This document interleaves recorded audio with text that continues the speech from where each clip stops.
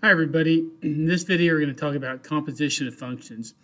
Now I've written out two functions here, function f and g, and there's some interesting symbols that you may not be used to seeing. The first way to write composition of functions is with this little circle. This reads f composed with g.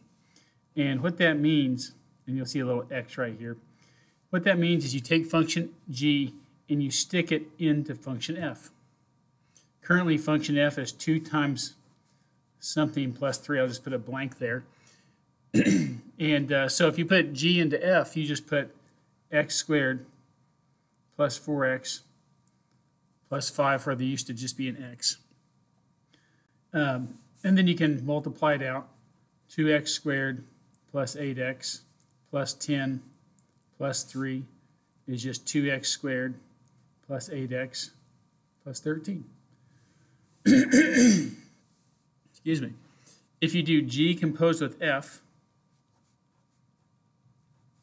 that is the opposite, where you take function g, which is x squared plus 4 times x plus 5. Then you just put in f. F goes into g. So that would be 2x plus 3 and 2x plus 3. Function f goes into g everywhere you used to see an x. And you can multiply this out. This is 2x plus 3 times itself. 4 times 2x is 8x. 4 times 3 is 12. And plus 5 just kind of hangs out there. And ultimately, if you use FOIL to multiply this out, 2x times 2x is 4x squared. This is 6x, and then another 6x makes 12x. And then with the 8x, you get 20x ultimately.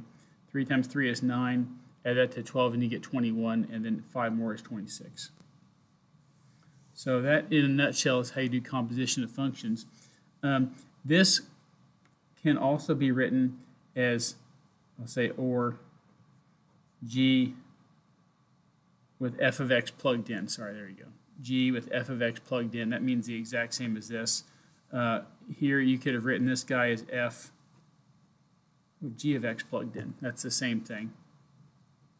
So let's practice plugging some numbers in. I'll make another example. We'll do f of x is 3x squared plus x plus 1. G of x will be, how about just x cubed plus 1. Fair enough. So this time I want to do f of g of 2. So what that means is I'm going to put g into f and then put 2 into everything that you have at the end.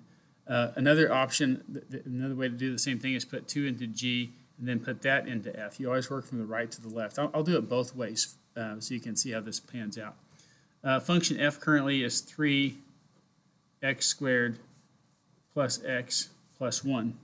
So if I put function g into here, where we used to have an x, and here you just have x cubed plus 1, x cubed plus 1, and then you would have to put a 2 in everywhere you see an x. This is actually my least favorite way to do it. I prefer to put a number in at the front end, but I'll show you both ways. So I've just put a 2 everywhere there used to be an x, and we get 3 times, that's 2 cubed is 8, plus 1 makes 9 squared. 8 plus 1 is 9 plus 1. And finally, that's 80. 3 times 81, and then plus 10. 81 there. So 243 plus 10 is 253. Okay. Let me show you my favorite way to do this. A lot of teachers teach you like this, but let me show you what I would do here. F composed of g of 2. Think of this as f with g of 2 plugged in. That's kind of my favorite way to think about this. So what is g of 2? What is g of 2? Well, here's g. You're going to put 2 in there, so you get 2 cubed plus 1. G of 2 is 9. So actually, you're really dealing with f of 9. And then you can see what f is. So f of 9 is going to be 3 times 9 squared plus 9 plus 1. It comes out to be the same thing, obviously. 3 times 81 plus 9 plus 1 is still 253. So anyway, I hope that helps with composition of functions. It sounds really hard, and it looks confusing at first because of this little circle that's the composed with, but just deep down, it's not that hard. I hope this helps. Have a good day.